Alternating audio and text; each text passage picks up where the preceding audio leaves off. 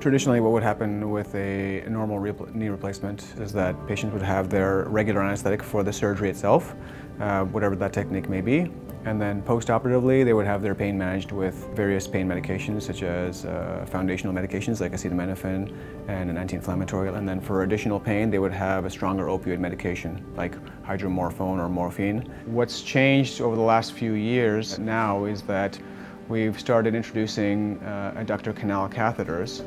Instead of patients getting the catheter placed and having the pump inject local anesthetic throughout their duration in hospital, we are trying to transition to pumps that they can take home with them in order to get the same type of analgesia or reduction in pain without being in the hospital setting.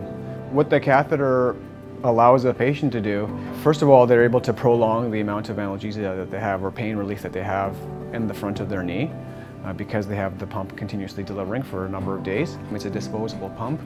It'll continue to give local anesthetic.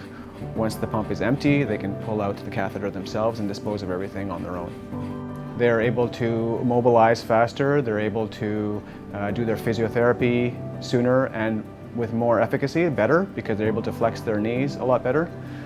They're also taking less stronger medications which have significant side effects, which include things like nausea, sedation, itchiness, constipation. We're avoiding a lot of those side effects by reducing the amount of these medications that they're taking. That just helps them to do better and be discharged earlier as well.